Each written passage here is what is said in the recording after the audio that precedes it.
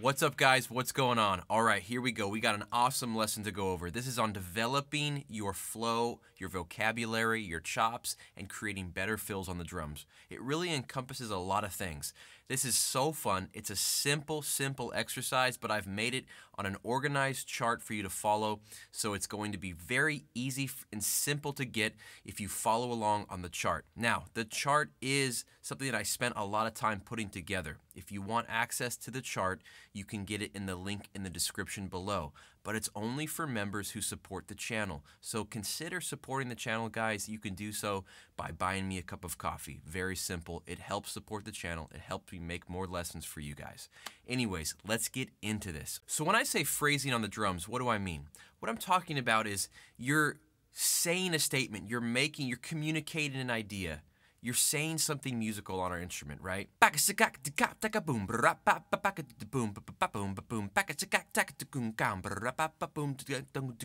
Bang. You know, just for example, I'm coming up with a phrase on the spot. I'm improvising. How do you do that? It's really just memorizing simple patterns, and what you're doing is you're grouping those patterns together. Now, as a drummer, we have to think in terms of the subdivision, right? How many notes can we work with? Where's the one at?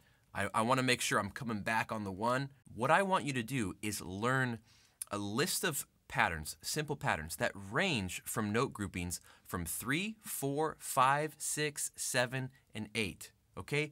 Those are all different note groupings. And what you have the freedom to do is figure out how you want to group those notes together to create a complete phrase. So in this context, we're playing 16th notes in 4/4 time, so we have 16 notes to work with. And I'm going to give you 5 examples of how you can piece these together and create a complete phrase and make it sound good. So first, what we need to do first is learn these simple patterns. So let's go through that whole list. It's going to be very quick and simple. We're just going to do it on kick and snare.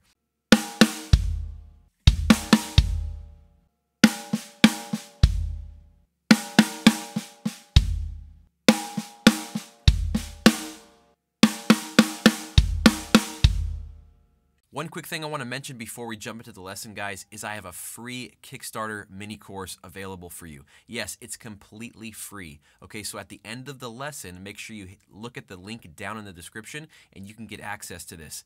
It's a great course that'll just boost your drumming, give you a lot of useful stuff to practice right away. It also includes 5 free drumless tracks, really nice tracks too that you can practice to. Make sure you check that out and get that after the lesson, though. Watch the lesson first, all right? Thanks. All right, so the first example is really simple, starting off easy.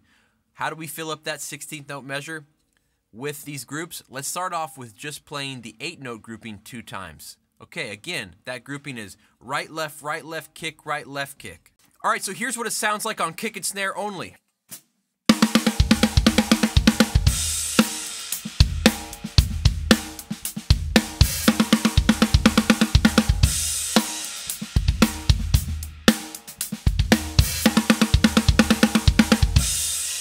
Pretty simple, pretty straightforward. Now, the next part is orchestrating it. And this is where you're going to have a lot of fun in your own practice time coming up with your own orchestration. Here's one way that I like to do it. So we're just walking down the toms and then a floor and a snare at the end.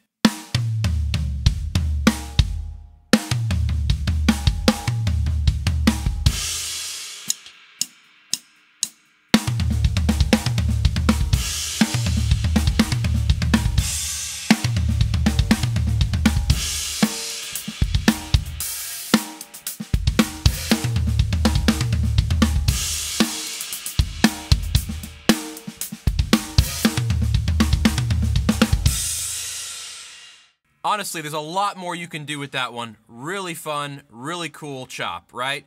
Simple though, because all we're doing is repeating that 8-note grouping 2 times.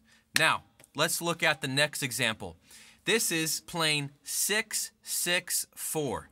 So we have a 6-note grouping, which is the right, left, kick 2 times, and then we have kick, kick, right, left. So here's what that looks like.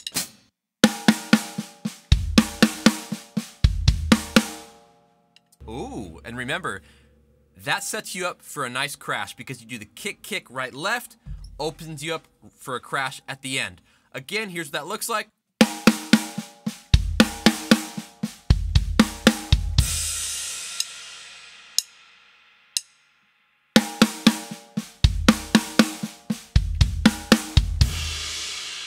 There's so many different orchestrations you can do with this one, and it just makes it sound completely different each time. It's amazing. This one is a wonderful chop. So let me show you an orchestration that I really like to use very slow.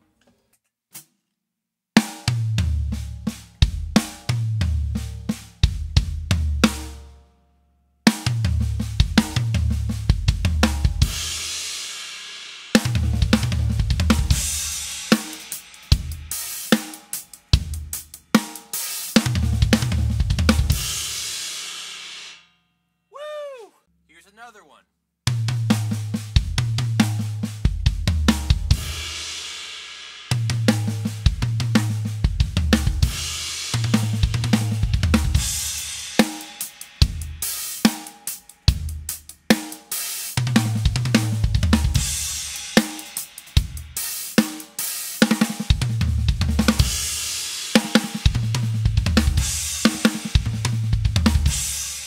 So again, there's so many different ways you can orchestrate that one. I'm just giving you a quick little demonstration, a quick little example. In your practice time, you can really discover a lot more to do with these. Now, let's move on to example number 3.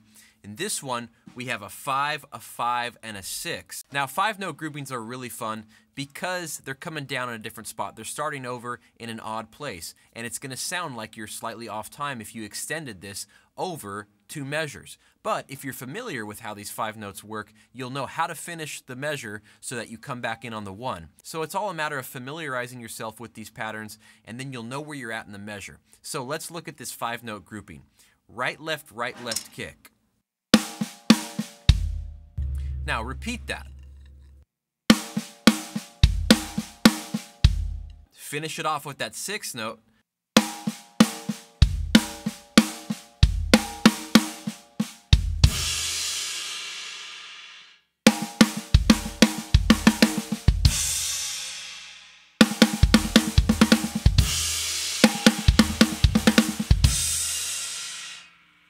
All right, now that we have the sticking down, we can go over some orchestrations. So here's an orchestration that I like to use. It's pretty simple, and it sounds good. It sounds musical.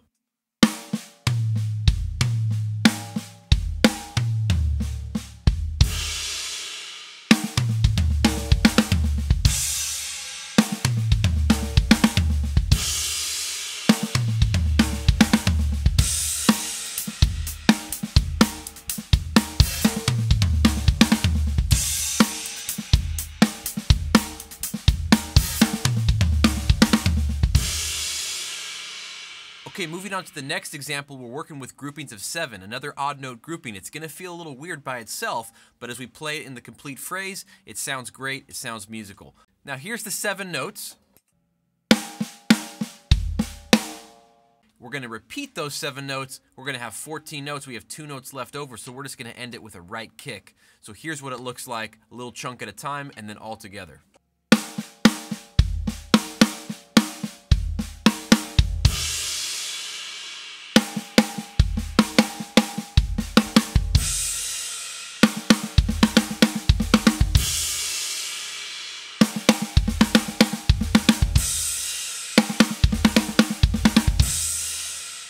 So now this is mainly singles, okay? So just kind of feel out those accent patterns. When you're playing it around the toms, you might not need to do the accent pattern quite as much as when you're really isolating it on the snare, but you'll see what I mean. Let me show you an orchestration that sounds good with this.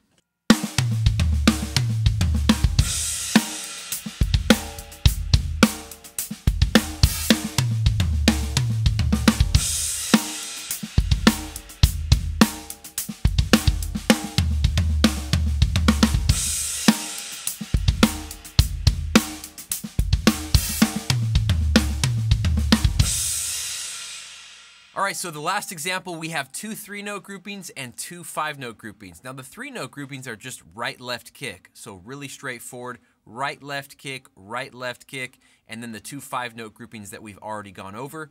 So let me show you what that sounds like on the kick and the snare.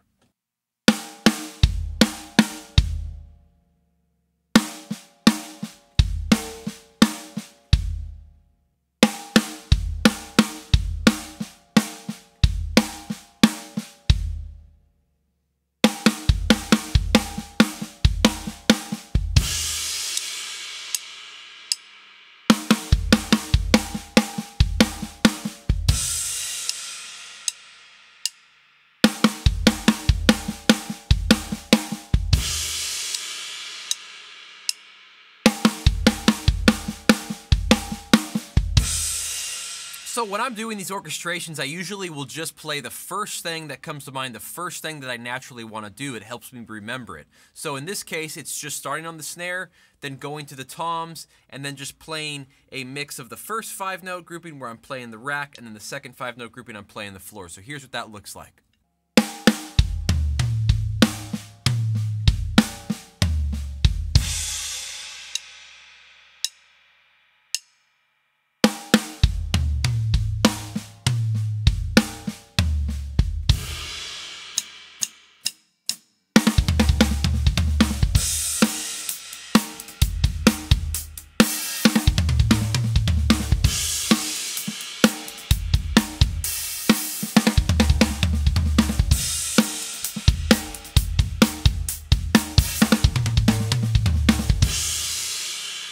So we just covered a lot if you think about it. 6 different patterns, there's 6 different note groupings there, and I showed you 5 different ways on how to put them together and create a complete phrase that you can use as a very cool fill. They're all unique, they're all different, and you can take this and take it so much farther. Now, I really want to stress, get this cheat sheet, get this worksheet. I have a blank one that you can fill out and start making your own phrases with these chops, okay? So the link is in the description below. Now remember, it's available to those who support the channel, and by supporting the channel, I mean buying me a cup of joe. Your support helps me make videos and helps me step up the production value and give you better and better lessons as we grow the channel here at Fisher Drumming and FisherDrumming.com online lessons.